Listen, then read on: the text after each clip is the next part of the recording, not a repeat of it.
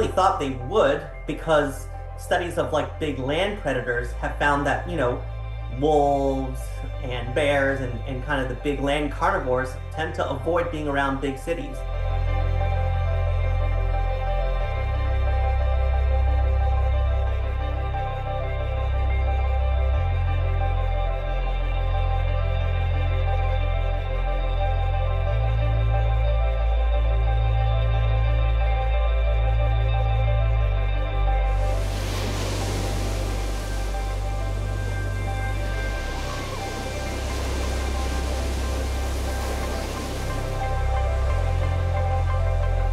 Although this might make you a bit nervous, to me, it just proves the point that sharks, really don't want to bite people.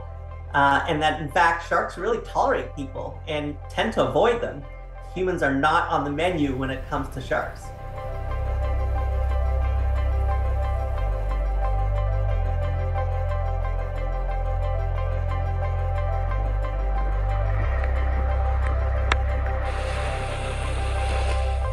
By spending time in waters off Miami or other big cities that are, highly polluted by chemical pollution or light pollution, noise pollution, that could have negative consequences for their health. Close to shore, there's a lot of fishing, not only fishing for shark food, which makes, also less food for sharks, but a lot of fishing for sharks themselves by anglers. I would probably say this news is probably worse for the sharks than it is for us humans.